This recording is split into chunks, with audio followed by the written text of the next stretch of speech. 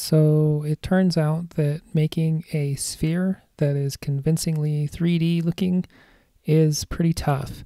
The Vitruvian Studio lesson about drawing a sphere breaks it down step by step, and the first step is to draw a circle as perfect as you can make it, and that starts by drawing a square and then an octagon within that square, and then you start shaving off corners.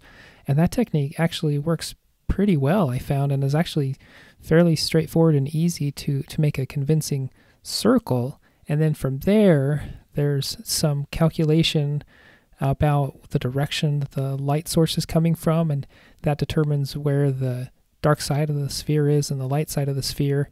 But then the lion's share of this is just gradually over time building up layers of shading and brightness to convincingly portray that shift in all directions from light to dark. And really the only way to do this, it appears, is to go very slowly and build up layer over layer.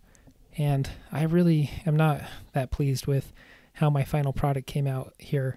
I spent overall, with just the shading portion of this, I spent probably close to an hour and a half trying to work on this to just gradually build up these different gradations. But in the end, I was really off in a lot of different ways. And also I found that as I made the shading, I started to somehow deform the actual shape of the circle, so it was no longer very circular by the time I was done. But, you know, this is my first time making a sphere, and so really this is the best sphere I've ever drawn. So I guess I got to look at it that way and try again. One of the other exercises coming up in this lesson set also has an attempt to make spheres. So yeah, I hope this is a useful example, and I'd love to hear what you think.